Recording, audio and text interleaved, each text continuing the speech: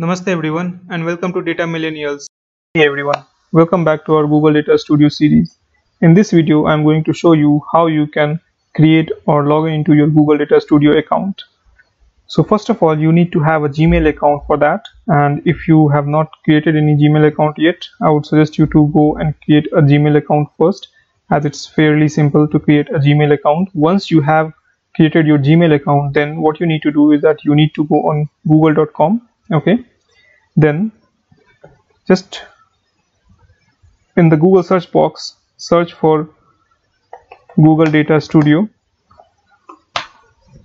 And once you search that, you will see that you have this Google Data Studio link, right?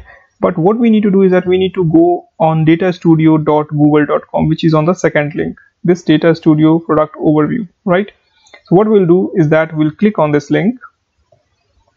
And if you have created a new email ID and you have never went to Google Data Studio, then you will be able to see that everything will be blank.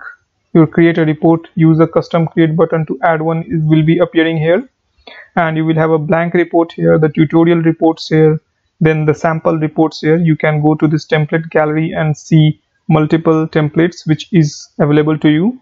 Okay, now this is the data source where in this, the first tab was related to reports. Now the second tab here is related to data sources, in which you can add your own data source, or you can create your own data source, which data source can be used in multiple reports or dashboards.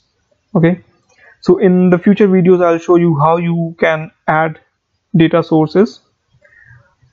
Now the third is Explorer, right? So in this Explorer window, you will have your reports. Okay, and you can explore multiple reports from this Explorer window. Now,